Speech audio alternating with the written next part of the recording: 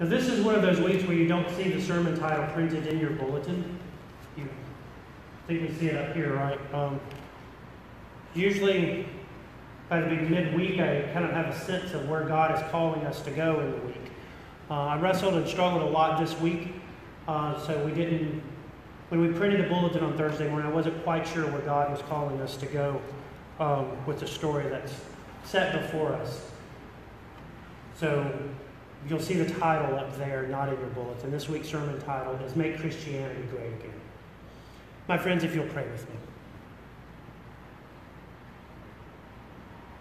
Oh, dear Jesus, oh God, most magnificent Holy Spirit, in your triune being, we pray that you show yourselves to us this day, inspire us, enlighten us, put that spark within us that we know is already there.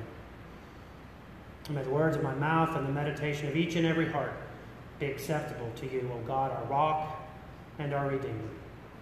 Amen. So last week, we talked about the death of King Saul and the death of his son Jonathan. In our travels through the books of Samuel this summer, we're actually going to take a step back in our story. We kind of skipped a little bit of ahead. So we're going to go back and look at one of the stories, something that happened while Jonathan and Saul were still alive.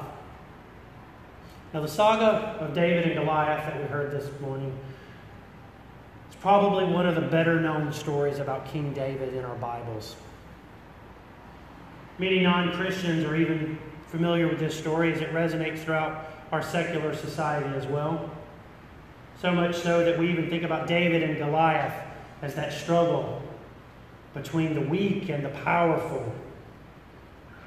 Thinking about that story of David and Goliath as being the underdog who defeats the odds.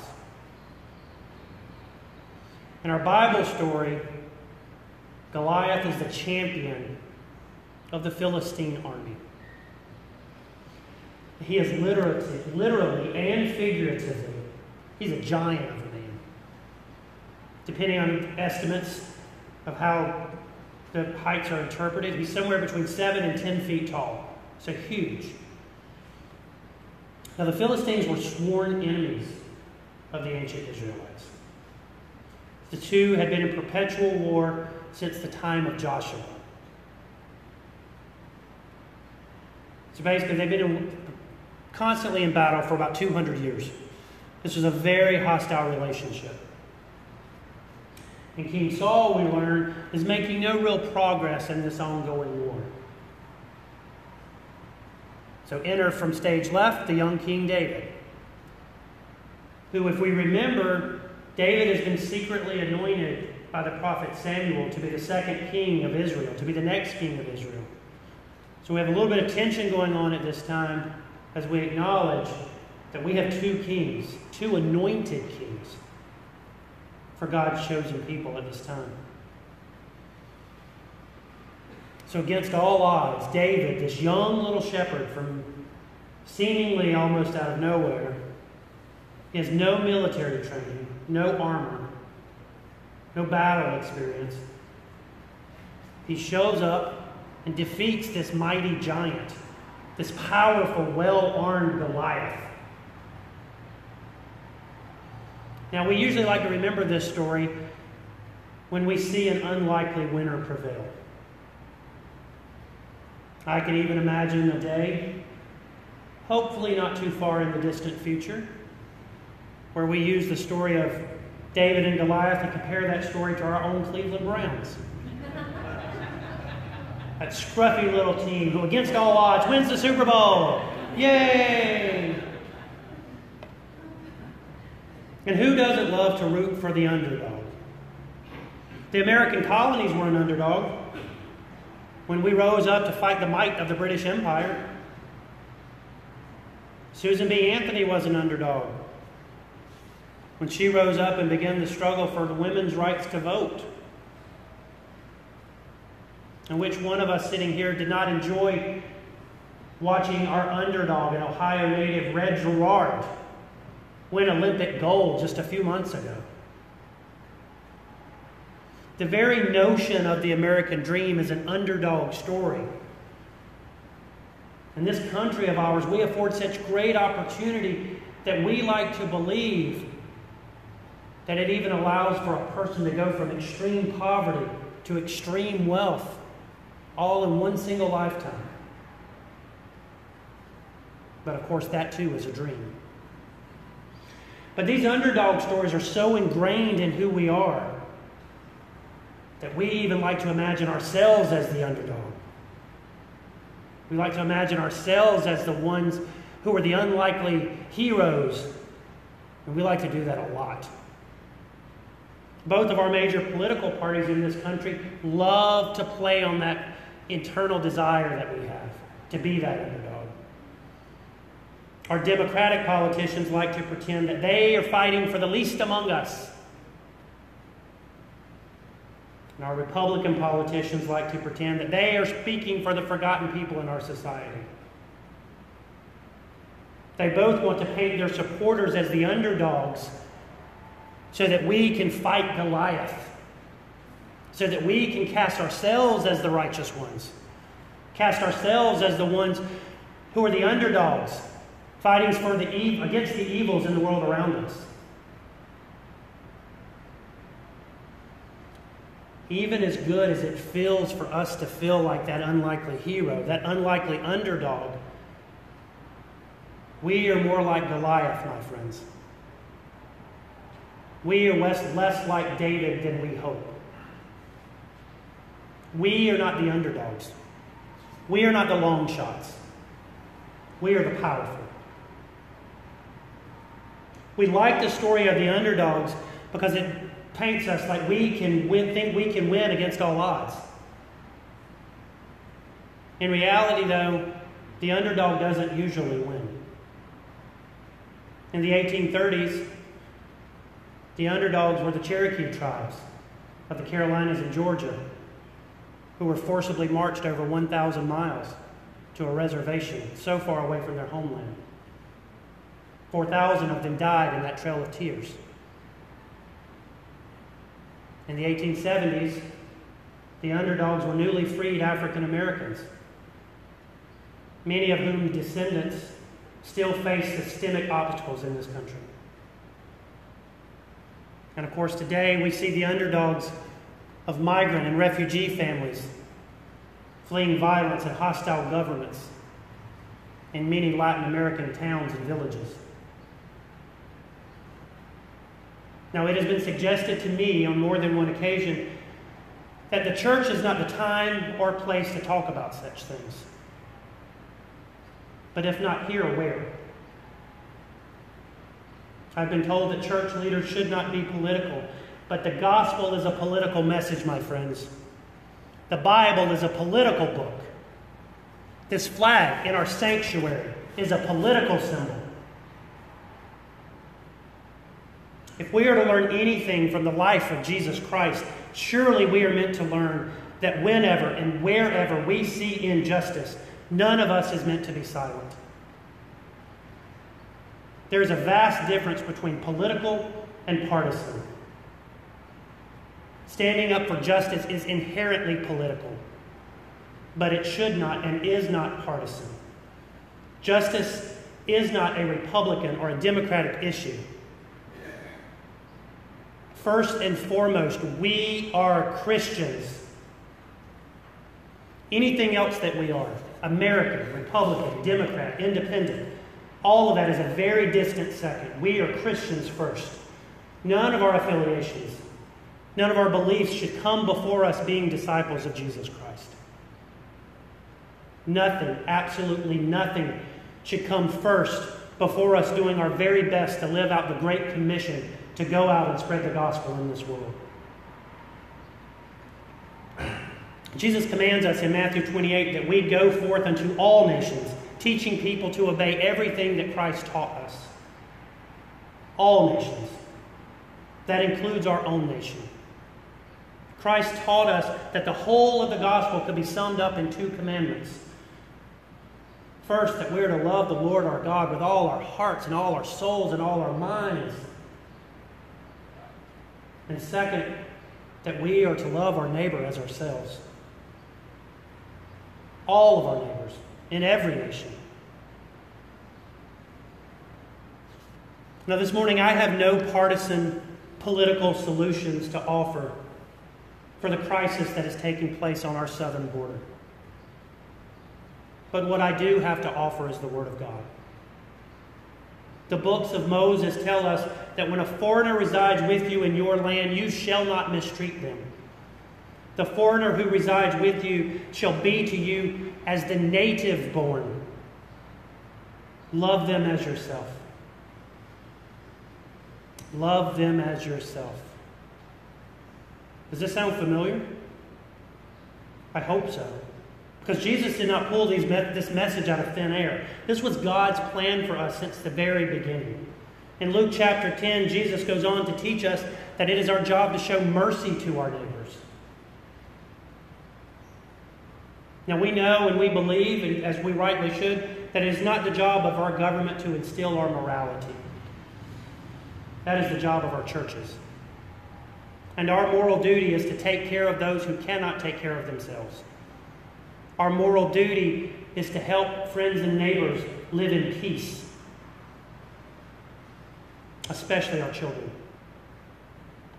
Our moral duty is to follow the will of our God, even when it conflicts with the laws of humanity. And walking the path of Christ is a very difficult task. I know this, my friends. Each of us, myself included, fail every day. And we live in a world that is confounded with sin and intolerance. And it's not easy for us to make a choice that will put ourselves not in that first position. But if we are brave and if we are free, then we can do these things. Christ did not come for the righteous, but for the sinners. Christ did not come for the powerful, but for the weak. Jesus was, is, and always will be the greatest underdog. This dark-skinned Jew from a nowhere little town out in the middle of the desert rose up to fight not only the might of the Roman Empire, but even defeated the power of death. And in my whole life, I never thought that I would see eye to eye with someone like our Southern Baptist brother, Franklin Graham. But a few weeks ago, he renounced the separation of migrant families that are fleeing into our country across our southern border. And I applaud him for that. Despite all of our problems, we live in a country of relative safety and freedom. I hope that none of us ever has to know the terror of sneaking out and fleeing our homelands in the middle of the night. I hope that none of us ever know what it feels like to take our children and walk hundreds of miles to escape violence. And many of you in the pews today hold deep partisan convictions on how our country should best move forward.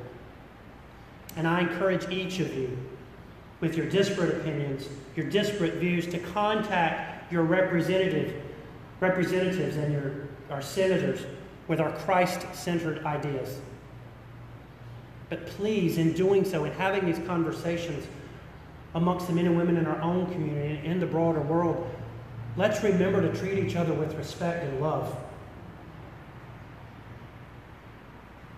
We are commanded by God to love each other. That doesn't mean that we always like each other, and that's okay. Let us not forget that each of us is a child of God. So when we think about the words we use each and every day, let us not forget that our president, Donald Trump, is a child of God. That Nancy Pelosi and Hillary Clinton are children of God. That Rob Portman and Sherrod Brown are children of God. We can disagree with all of them, but we should treat them with love and respect the way Christ intended us to do.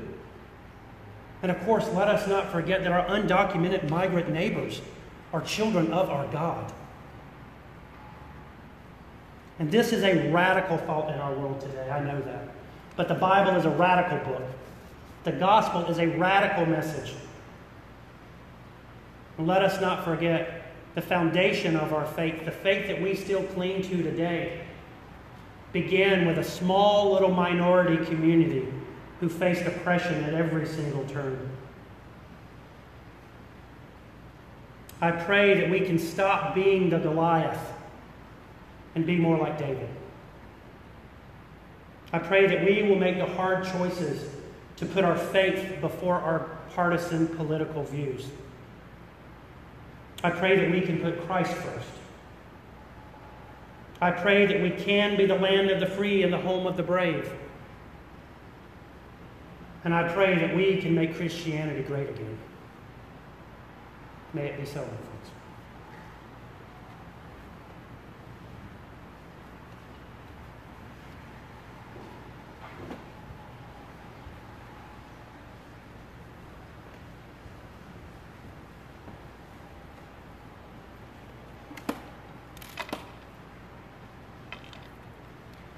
Home by Warsan, Shire. No one leaves home unless home is the mouth of a shark. You only run for the border when you see the whole city running as well. Your neighbors running faster than you, breath bloody in their throats, and the boy you went to school with, who kissed you dizzy behind the old tin factory, is holding a gun bigger than his body. You only leave home when home won't let you stay. No one leaves home unless home chases you. Fire under feet, hot blood in your belly, and even then, you carry the anthem under your breath, only tearing up your passport in an airport toilet, sobbing as each mouthful of paper made it clear you wouldn't be going back. You have to understand, no one would put their children in a boat unless the sea is safer than the land.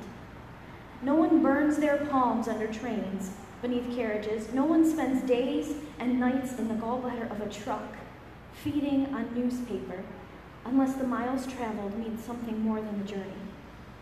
No one crawls under fences. No one wants to be beaten, pitied. No one chooses refugee camps or strip searches where your body is left aching, or prison, because prison is safer than a city on fire, and one prison guard in the night is better than a truckload of men who look like your father.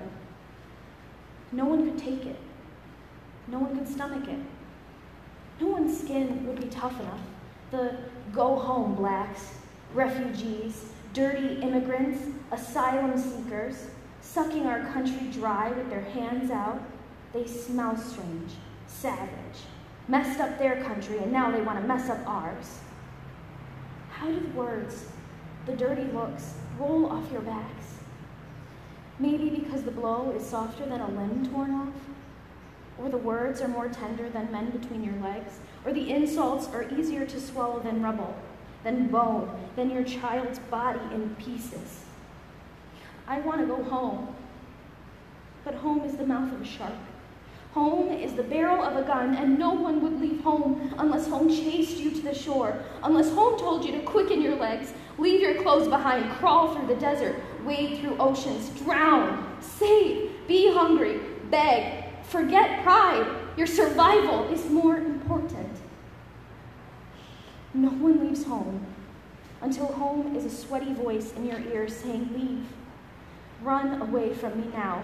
I don't know what I've become, but I know that anywhere is safer than here.